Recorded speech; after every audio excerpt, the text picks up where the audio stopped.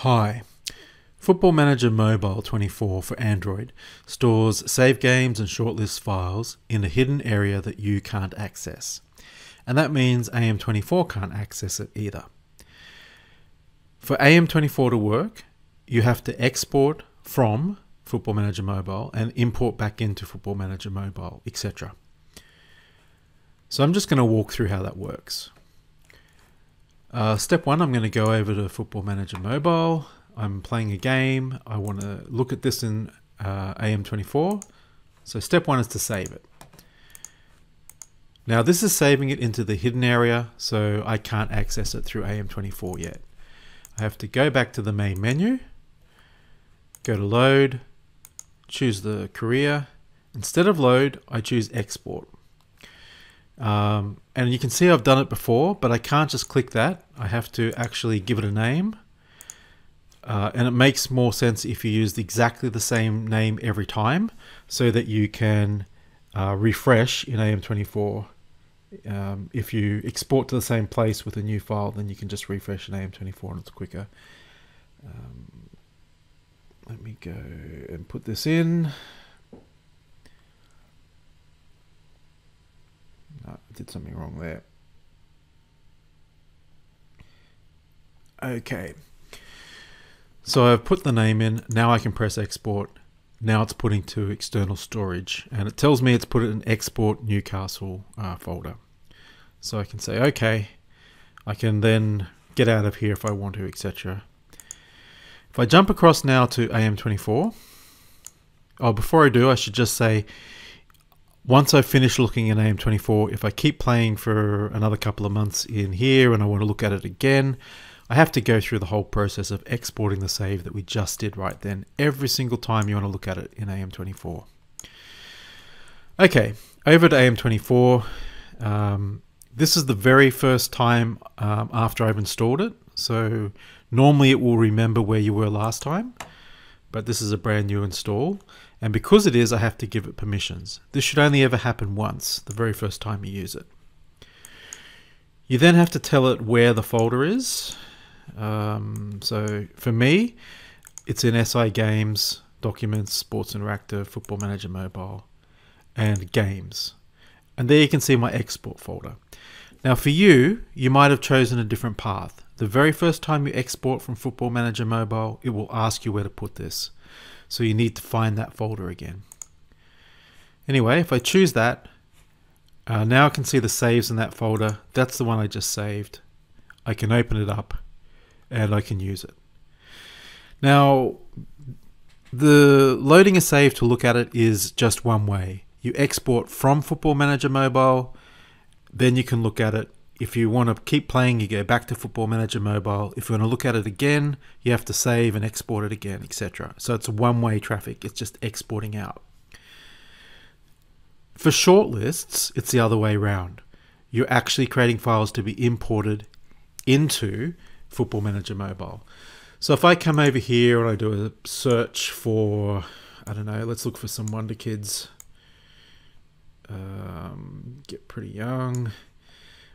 Get them a high PA range. Sorry, the mouse doesn't work too well with that, so let me use my actual phone. And I just want, let's go for strikers. Okay, I've now got a list of 17 strikers. I'm going to make that my shortlist. It's a very small shortlist, but you can find whoever you want. And when you're ready to export it, you just come up and you go, I'm going to export to shortlist 4. Now it's exporting it and it's putting it into that temporary area where the export files are that we found. So same as there's a games folder where the export Newcastle folder is in, there's another folder called shortlists where this file is going to. That's not actually in Football Manager Mobile yet. You have to import it back in. Okay, so the next step is to jump back over to Football Manager Mobile. I will load up the save again. I'll go to shortlists, and as you can see, I've got nothing here. So I need to load and save. Now when I choose load shortlist, sometimes you'll see them here. I've deleted all mine so it shows as empty. And basically you can't see the shortlist because it's not in the area that the game accesses. So you have to import it.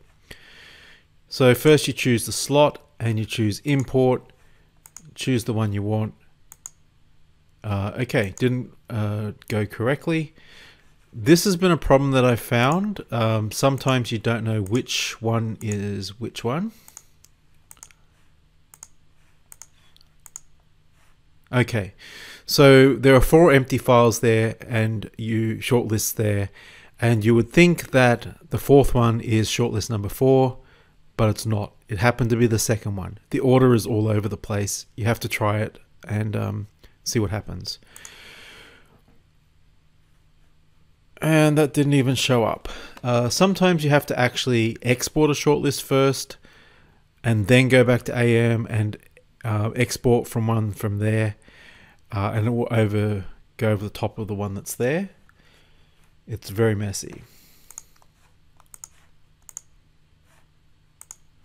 Hang on, let me cancel this. Let me go load save again, load shortlist.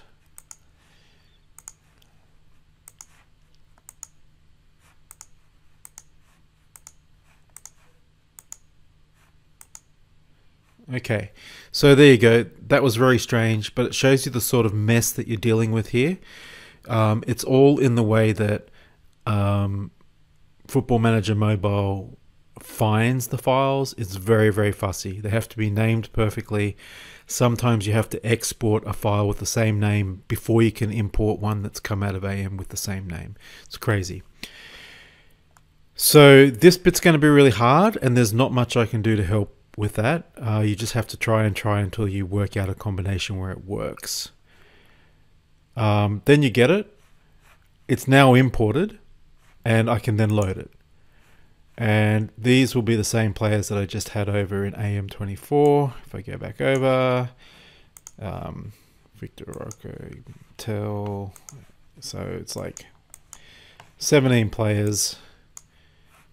This has got almost 17, but if I turn off the interested only, you'll find that it is actually 17. So I have imported it successfully. It's very messy, and I guess you just have to try your best to try things. What I found is the very first time you import a shortlist, it's hard. Once you've done it, the game seems to find it much more easily. Okay, I'll stop there. Good luck.